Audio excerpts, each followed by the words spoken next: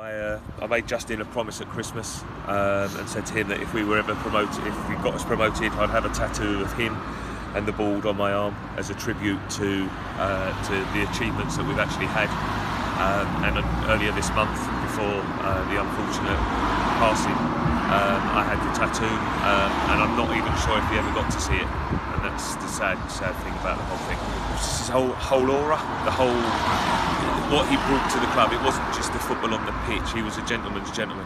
He came and talked to the fans. He came and talked. I sponsored him as the manager, but he had time for absolutely everyone. You pass him in the street, you pass him in Chelmsford, everyone. I don't know anyone that's had a bad word to say about him. I don't know anyone that has ever had cross words with him. And if you look at the tributes that have been flooding in from all the clubs, not just the clubs he played for, but the clubs in the EFL, in Scotland, and around the world, that have paid tribute to him this morning and last night, and the newspapers. It's just unbelievable. He was a well-liked man. He wasn't just a football